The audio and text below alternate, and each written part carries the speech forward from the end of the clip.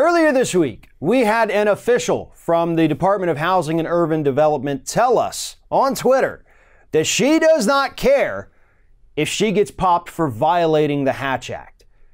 She specifically said on Twitter, there's a quote, "What part of I don't give a shit do you not understand?" when people called her out for violating the Hatch Act.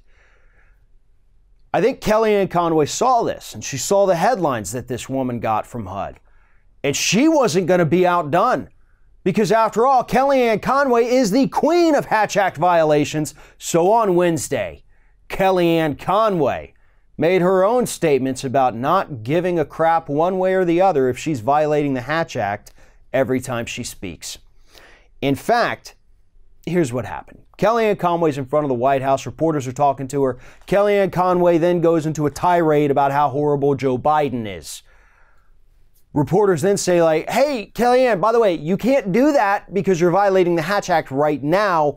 You've gotten popped for that in the past at least twice. You got a third one on the way.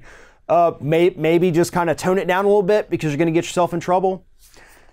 And this is Kellyanne Conway's verbatim response.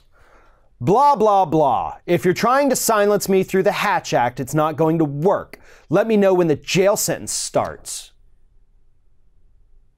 Are you kidding me? Really? Is it? All right, folks. Here's the thing. Kellyanne Conway, twice, has been confirmed to have violated the Hatch Act. The Office of Special Counsel within the White House, not Robert Mueller, special prosecutor, special counsel, has twice confirmed that yes, Kellyanne Conway violated the Hatch Act. We know this for a fact. They then turn it over to the White House for disciplinary action. In both instances, the White House said, "We don't think she did anything wrong, so we're not going to do anything about it." When an official violates the Hatch Act, they are punished either with fines or with dismissal from office. The Trump administration has decided, not just with Kellyanne, but with other people, that, yeah, we're not going to do anything about it. Hatch Act violation complaints have risen by 30% since the Trump administration took office. And none of them are being punished for it. None of them are being fined. None of them are being fired for it. And that's why Kellyanne Conway can come out there with this attitude, blatantly flout the law, and say, "Let me know when the jail sentence starts, blah, blah, blah." This is a representative of the office of the president, and I don't care who's sitting in that office. Act like you're a grown-up. Act like you have a little bit of respect for the rule of law. But no one in this administration does. Honest to God, not a single human being has regard for the rule of law that's working in this White House today. They don't. They're all, every one of them, god-awful, disgusting, horrible human beings. And if you think I'm wrong, feel free to try to prove me wrong. But I've followed these people closely. I've seen their video appearances. I've read their quotes to you people. I know what I'm talking about. These are not decent human beings, and I think most of people watching this agree with me on that.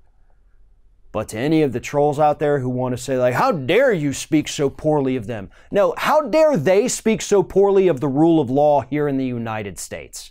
That's the question I have. Because I don't care if you agree with it or if you disagree with it, that law is a law. Kellyanne Conway has been confirmed to have violated it, and because she doesn't get punished, she feels like she has clearance now to go out there, openly violate it in front of reporters, and then mock them when they bring up the fact that what she is doing is technically illegal. It's time for Congress to step in and act. It's time for them to pull in Kellyanne Conway, question her on the record, and then enact some kind of disciplinary action. They do have means to do this, and they need to do that. Because obviously, the Trump administration, everyone in that White House, is probably going to high-five her rather than try to fire her for breaking the law. Thanks for watching, everybody. And don't forget, if you like what you see here, like, comment, share, and subscribe to our channel. And now you can also become a member of Ring of Fire and get exclusive early access to certain Ring of Fire videos all throughout the week. Just click on the little join button right below the video.